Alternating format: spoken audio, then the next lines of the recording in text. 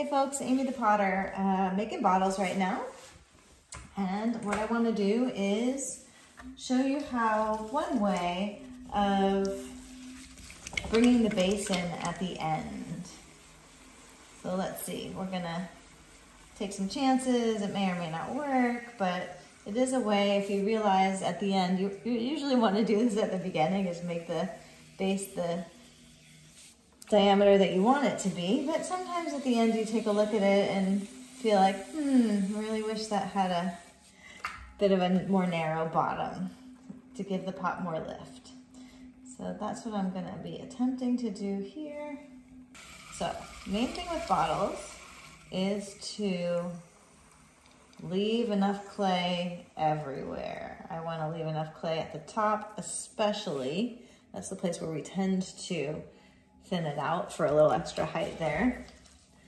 Leave enough clay at the bottom so we don't thin it out and then have to keep coming back and babying the bottom. And leave enough clay in the middle if we're gonna belly the pot out. Keeping the top relatively narrow.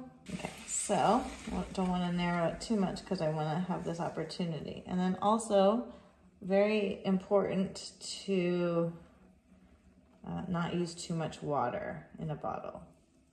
So here, let's go ahead and leave it like that.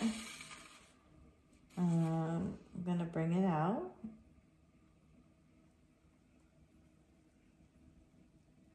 And then just gently swoop it back in.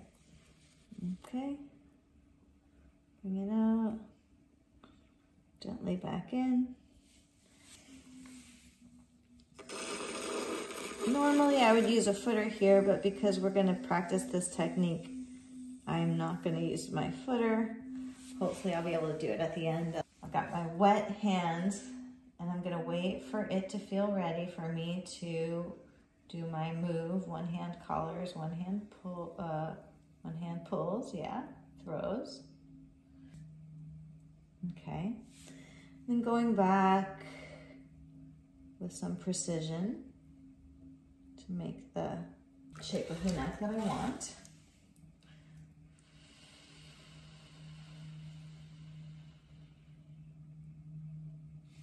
Okay.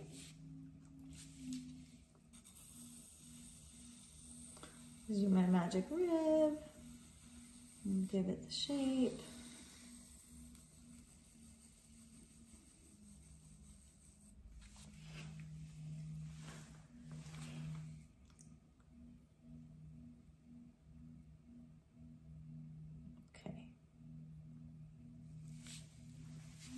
Okay, that looks pretty good to me.